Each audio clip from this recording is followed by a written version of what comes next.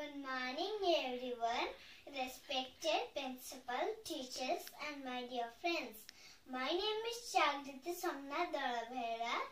On this auspicious occasion, we are here to celebrate 73rd Republic Day of our country today.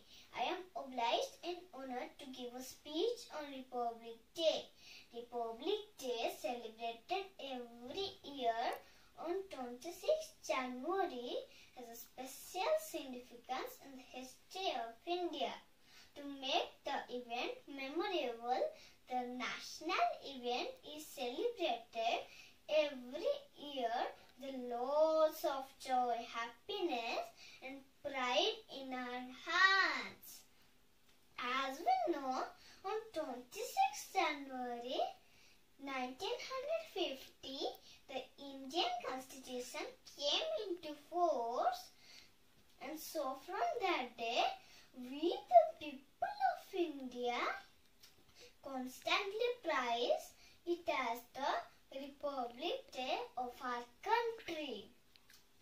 We all know that India got independence on 15th August 1947. But the nation didn't have any constitution of its own. However, after many discussions and considerations, a committee headed by Dr. B.R. Ambedkar has submitted a draft of the Indian Constitution, which was adopted on 26th November 1949 and officially came into force on 26th January 1950. I wanna end this speech by saying that India is a democratic country. The citizens living in a democratic country enjoy the privilege to elect their leader to lead the country.